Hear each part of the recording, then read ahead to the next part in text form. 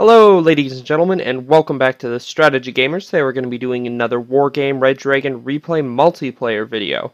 But it's going to be a little bit different this time, because it's not a 2v2, it's not a 3v3, it's not a 4v4, it's a 10v10.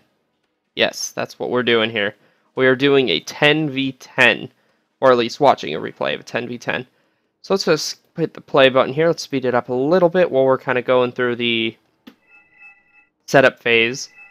So, first of all, I'd like to give a shout out to John Christopher Loon, who's been giving me some suggestions on how to change my deck and just kind of fix it up a little bit, make it a bit more competitive. And you'll see this, a bunch of people kind of just randomly left the game, probably crashing or something like that. So let's slow it down a little bit. But yeah, I'd like to give a thanks to them. They kind of gave me some suggestions. They suggested that I kind of change up my Air Force a little bit. Now, the suggestion that I liked the most was the Eurozone Typhoon fighter. It's a fighter superiority kind of thing. I'm loving it. It's really good. It works so well, and it really works well considering I'm mainly armor based. It's nice to have something that allows me to compete against air without needing to spam 50 million anti-air units along the entire map. And I also kind of, under their suggestion, changed my infantry a little bit. And they suggested that I add, I think it was Challenger 1 and Challenger 2. Now, I already did have those, I just wasn't using those, so it's a good reminder that I need to use a bit more of my deck rather than limiting myself to just a little bit of it. And you're probably wondering, why are you calling in these Challenger 1 Mark IIs so early? What are you doing? Well, I kind of wasn't paying attention, and one thing led to another, and I might not have deployed my entire army before the game started. So I kind of got cut off a little bit behind because I wasn't paying attention to that. I was kind of looking around the map, seeing what my allies were doing. And by the time I saw it, like 10 seconds left, so that went very well, I think. I think that it's an amazing decision to deploy your units late. It totally didn't slow me down at all. But no, right here, I love this. This is so cool. You just get this convoy of tanks and anti-air and all this. It's really cool. I remember I was just playing a game and I saw this. I'm like, my troops don't need my attention anymore. This convoy deserves all of my attention. It's so awesome. But yeah, so one thing that surprised me a little bit. Yeah, if you play Wargame or if you play any strategy game, you'll see the problem here. No troops. I don't know why they did that. Granted, we didn't have our biggest army on the left side, but a command unit and 2 FOBs. And the rest of their troops are over here. Mainly artillery, which was very annoying until something happened to that artillery. I'm not going to say what happened yet, but you'll see pretty soon what we did to that artillery. Well, I didn't really contribute. What my allies did to that artillery. We had nothing here. I was really shocked to see this. My allies are probably going in here like, oh, how many helicopters are we going to lose to the enemy troops in this area? But nope. Nothing. At all. They focused everything center and right.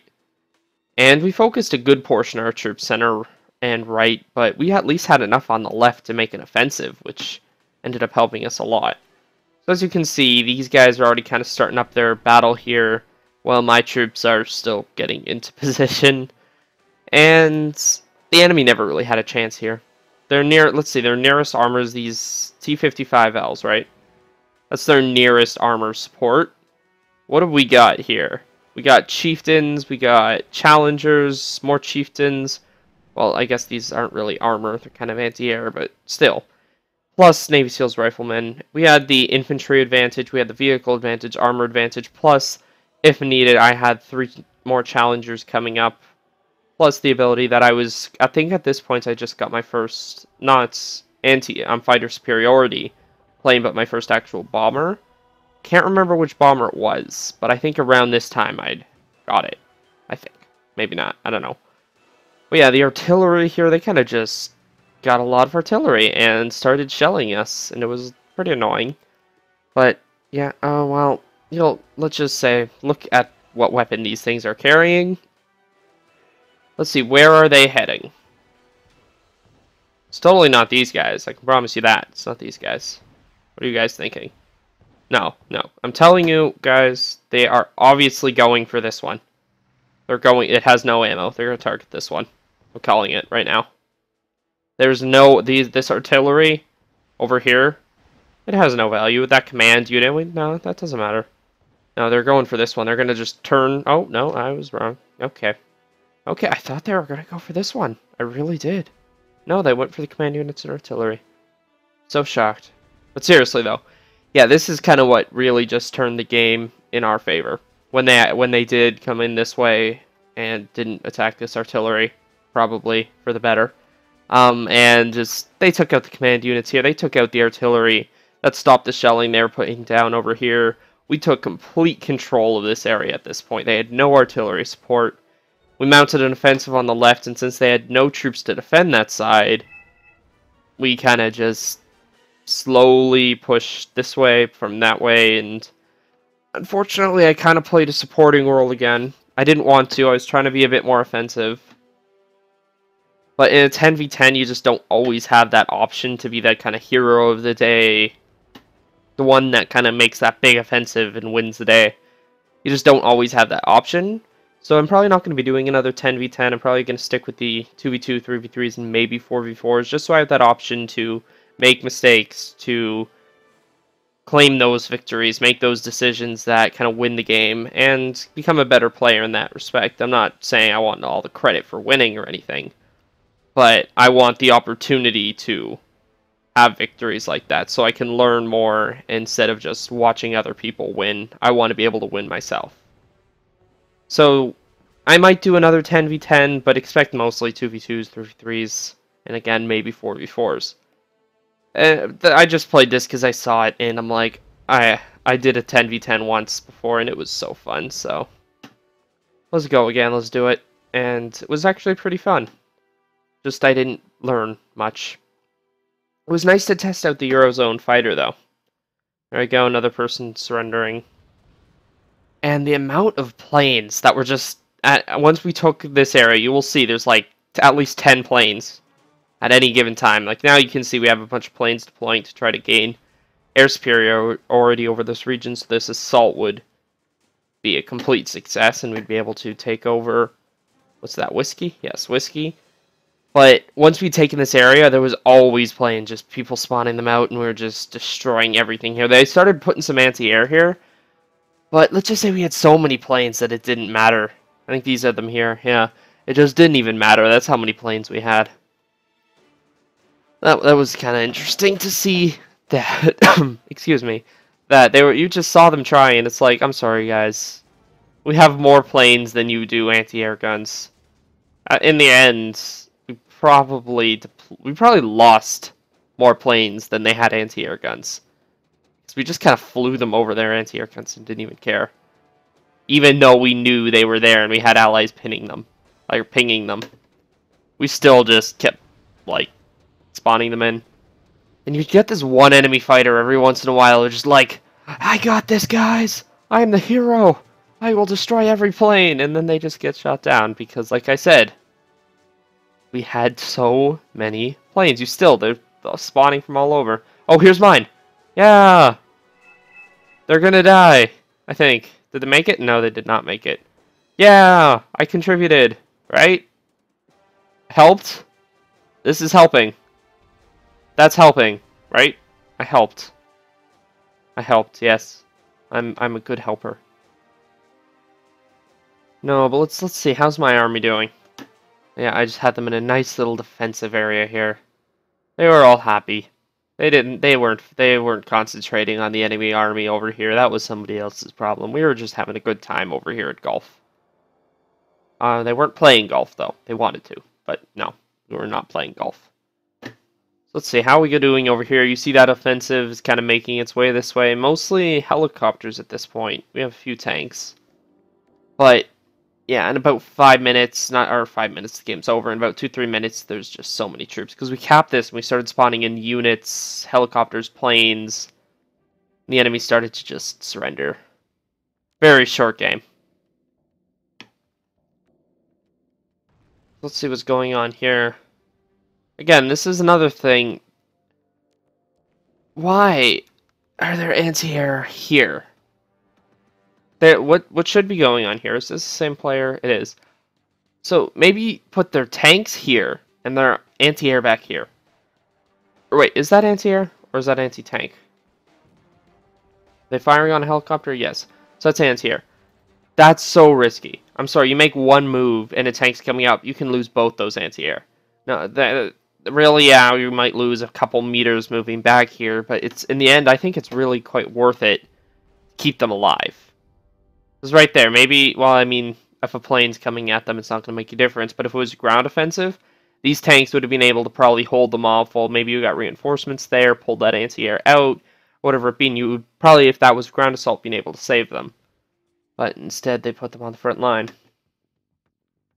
Not saying that I haven't made mistakes like that myself, but that's something that I definitely do not, I hope I will not do, and if I do it, please somebody call me on it, because I do not like making those mistakes, and I want to improve my wargame skills. My goal is to be the best wargame player that's ever lived, and the timeline is 3 days. Yes, that's my plan. I'm going to be the best wargame player in the next 3 days. Believe in myself, I can do this. It's definitely possible. I'm doing it. I'm doing it. I'm gonna be the best wargame player next 3 days. I'm gonna be on the news, everything. Gonna be like the strategy gamer's best wargame player that ever lived. Oh, there's my fighter. We hit him, and as you can see, that anti-air, I didn't even care. I'm just like, oh, okay, bye. No, but I do want to improve my skills. Okay, so we got about 3 more minutes until this game ends. Very short game, but very entertaining. Let's just say when you're actually in the game, this felt like a half an hour. And then I'm like, oh, that was only 15 minutes. Okay. It's gonna be a short video. And as you can see, our allies were pinging the AA. We didn't care. We sent planes over there anyway. We're like, we have more planes than they do guns. We'll be fine.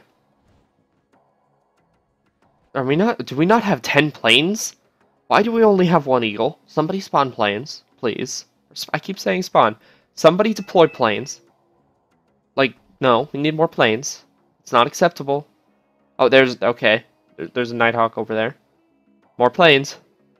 Where are the planes? No, that eagle needs cover. Send more planes. Oh, well, they're kind of, are they destroying the anti-air? Are they? Ooh. Oh, what was that unit? Okay, that is, oh, that, I can't see now. That was, whatever that is, I want one. Well, it was an eagle of some form? Electric Voodoo. Didn't I get one of those? Yes, I did, maybe. That was one of the other ones I was recommended. I think I got that one. I'm not sure, though. For the next game, though, I don't think I'm going to be using the Commonwealth deck. I'm thinking I might do... kind of feeling like I like European countries probably the most. So I'm thinking I might do like a Eurocorps kind of thing. Germany and France. But yeah, for now I'm gonna stick with Europe. I might do Scandinavia after that, and then I'm probably gonna do like, I don't know, I might do NORAD after that. Or maybe not. I really like Japan. I really like Japan's units in South Korea. But I really like playing the United States because, you know, Apaches and Abrams tanks. It's just so awesome.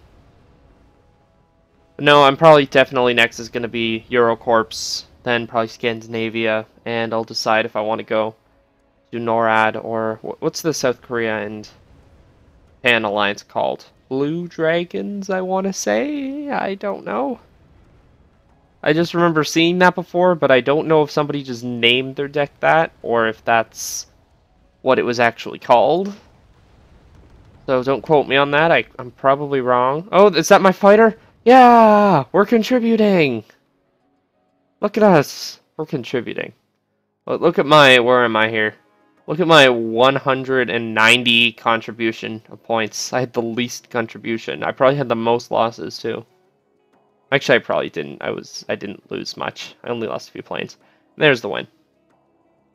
Oh, shoot. Wow. I was pretty close to having the most losses. It looks like... Oh, shoot. I had the 3rd most losses. And I had the least kills. Okay, did I at least help? I gave 790 command points. I helped, guys. Contribution. No, but yeah. So, next video, I'm probably going to be doing the Eurocorps. Maybe expect that probably tomorrow, maybe the day after. Depends on when I get a chance to make the deck and play a game and then record the replay. Because sometimes you're just stuck in those lobbies so long, and I'm lazy. I don't feel like editing. I might do a live one. I don't know. They're kind of more fun, but it's sometimes difficult for me to play and talk at the same time, especially in multiplayer when it's really competitive. But I'll see. I'll either do a replay or see if I can get a live game done. And when I say live, I'm not live streaming. I just mean I'm playing the game while I'm recording, like I did against the AI. But the AI was easier.